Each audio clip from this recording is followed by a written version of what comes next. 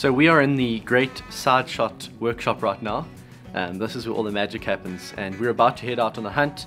We've got the Impact set up with the new slug liners, and we've got different weight Nielsen slugs, so we are just setting up a couple guns here. My gun is shooting at like standard settings with the 23 grain slugs at about 920 feet per second. Justin has set up his gun, changed a few things with on the hammer and the regulator, and he's getting probably about 50 foot-pounds, so he's going to be shooting the heavier 27 grain slugs, and he looks like he's getting some really good results with those. And we're setting up the Side-Shot GoPro mount on my gun, so we can get some shots through that. That's a new mount. Haven't got too much experience with it, so we're kind of testing it out today to see how it can do, but so far it's looking really good. So looks like we set up. Let's head out there and let's have a fantastic day out in Utah shooting some Rockchucks. This is crazy. Yeah, we might want to shoot this slug. It's just stacking them. Yeah, and this hole was totally me. The rest of them, but that's the 27 grain Nick Nelson ammunition at 905 feet per second. It's gonna be just an absolute laser beam. Yeah, 22 caliber, 50, probably in 50 foot-pound range is gonna, and I mean, I can't wait. I can't wait. This is awesome. Dude, this is gonna be fun. So fun.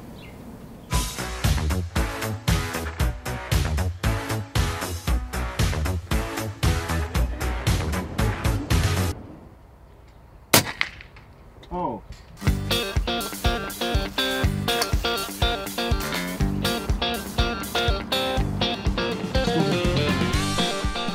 The Rockchucks are our main priority today, but our day starts off with some invasive Eurasian collared doves and European starlings on the farmyard roof.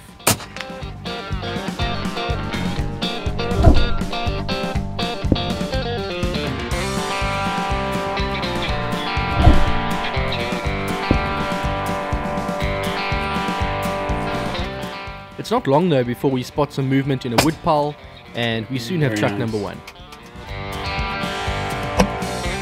Good. This shot actually hits a little bit lower than I would have liked, but there's an explosion of lead out the back of his head, and in the end it does the job quite well. We move in closer and Thane takes another one with the Leshy.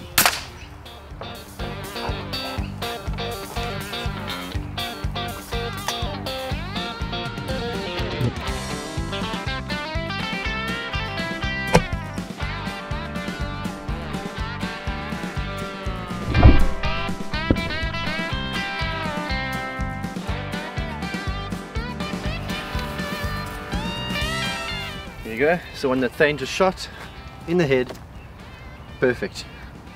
So it's been a really frantic start to the day, really good. And this is the first time I'm actually getting to see a Rockchuck up close.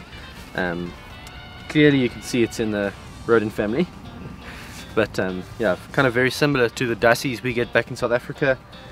They like the same kind of terrain, and it's a very similar experience hunting them. So. But I did shoot one back there, so we're going to try to find it now and see if we can recover it. Unfortunately, the one that I shot with the Impact fell down into the wood, and then it must have kicked about and he's under the wood somewhere, but we're just not able to find him, unfortunately. But he's definitely been hit hard. But that's a fantastic way to start the day, and you know, it's only still early in the morning. It's our first half hour of hunting, so looks like we're going to be in for a good time. Let's keep going. Yep. This was a fair distance out, actually about 75 yards, and he doesn't even take a step. That slug opens up nicely in the skull and it doesn't exit the other side.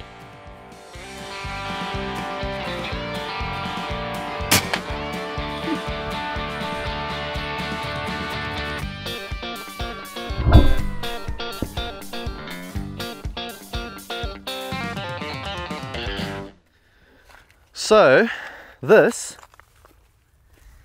is my first ever Rockchuck. It's really cool. Kind of reminds me of a little bit of the beavers I was hunting in Patagonia. Same kind of fur and same kind of paws and stuff, but as I said, the terrain is very similar to the dussies that we had in South Africa. So yeah, big boy, shot him right in the head there, and he never even moved an inch. That slug hit him right there, looks like right below the ear, and he didn't move at all. So from 75 yards, that's a tick on the accuracy capability of the slug barrel, and it looks like it hit him pretty hard. So yeah, really happy with that. First chuck down.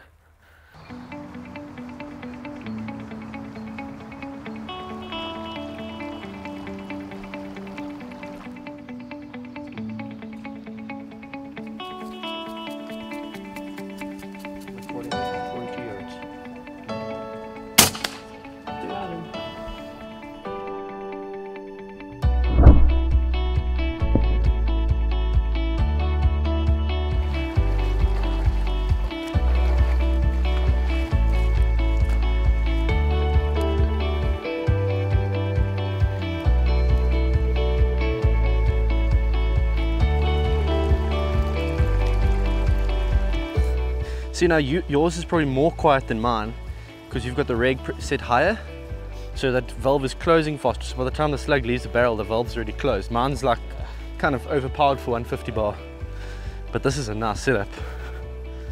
That's very cool.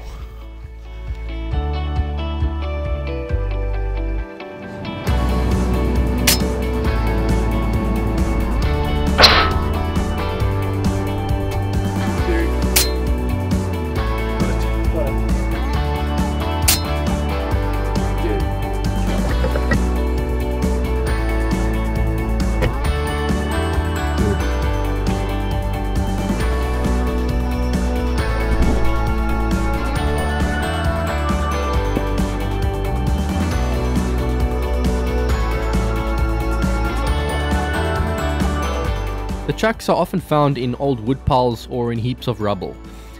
If you watch a wood pile for long enough, you're almost bound to find one. Sure enough, we soon get an opportunity and Thane brings out his 30 caliber impact and gets down to work. The 30 caliber is not only laser accurate, but it also hits like an absolute hammer.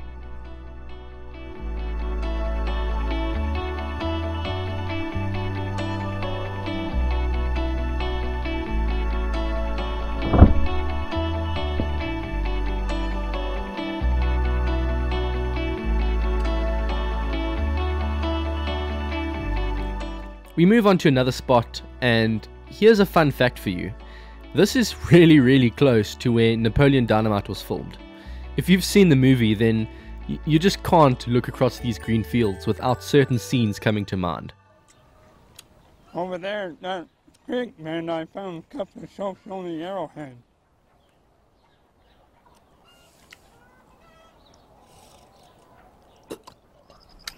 Nothing on there where it's smooth.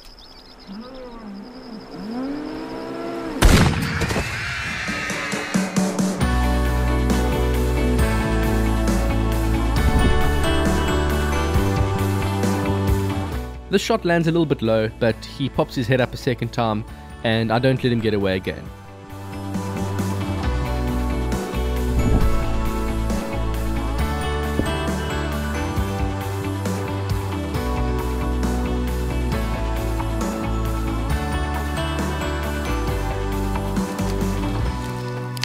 Retrieval.